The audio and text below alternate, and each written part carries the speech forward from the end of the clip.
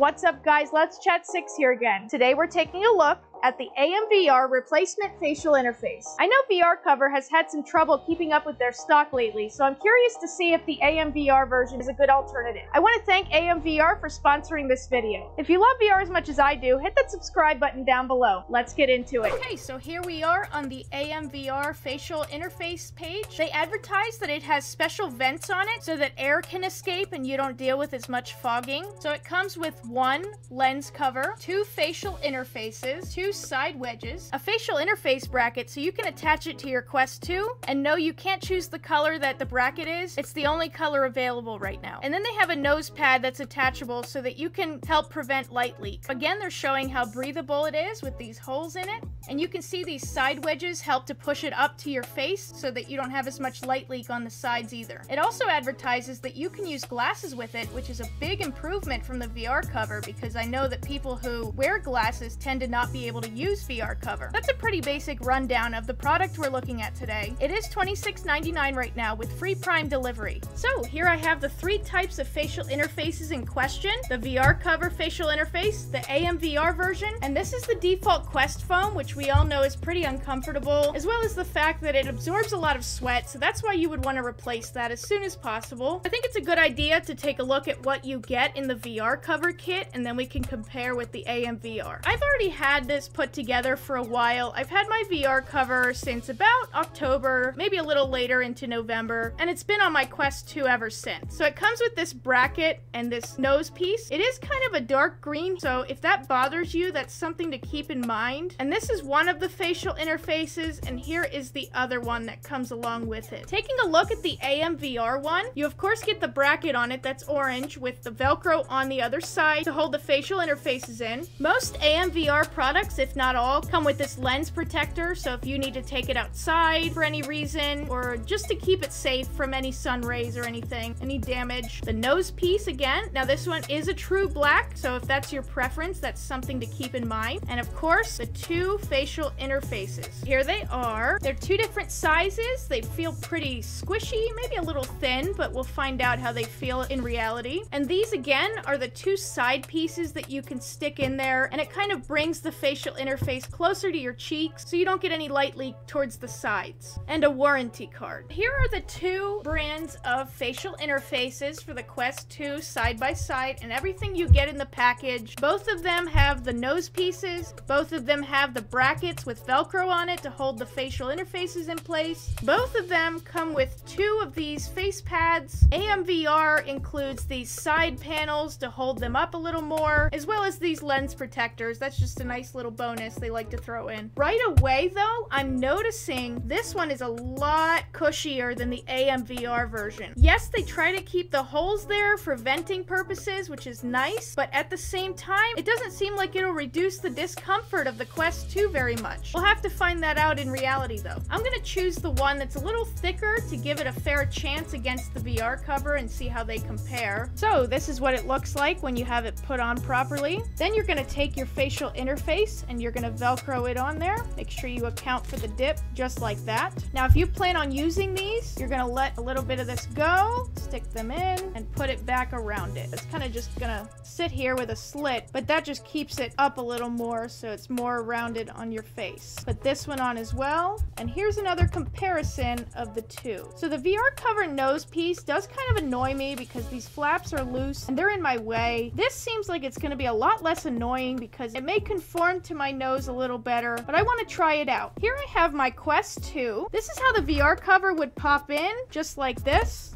After you've taken out the default foam, of course, it just kind of pops in with a couple clicks. And here's how it pops in for the AMVR version.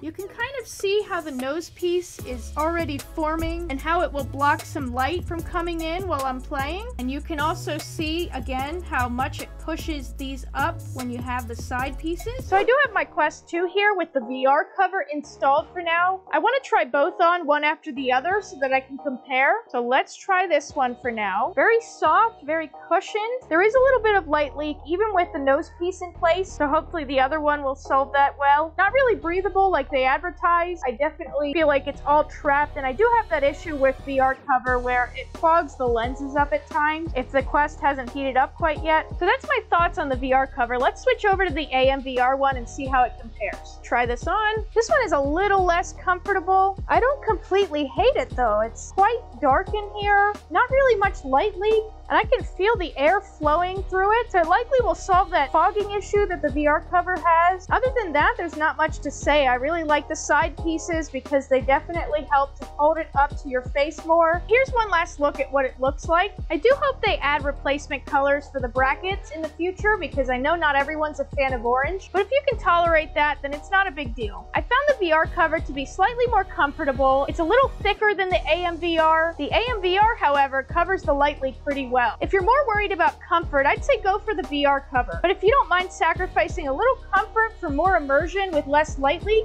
I would go for the AMVR version. They're both solid facial interfaces, and I definitely think the AMVR version is a suitable alternative for the VR cover. One more time, you can buy this on Amazon for $26.99. I'm going to throw an affiliate link down below so you can support the channel at no additional cost to you. I want to thank my patrons, Avelino Sanchez and Lipnox VR, for supporting the channel. If you'd like to see what additional benefits you can unlock from joining my Patreon, check that out in the description below. Thanks for watching, guys. Please leave a like, subscribe, and hit that bell icon down below so you don't miss out on any future uploads. Thanks. Bye.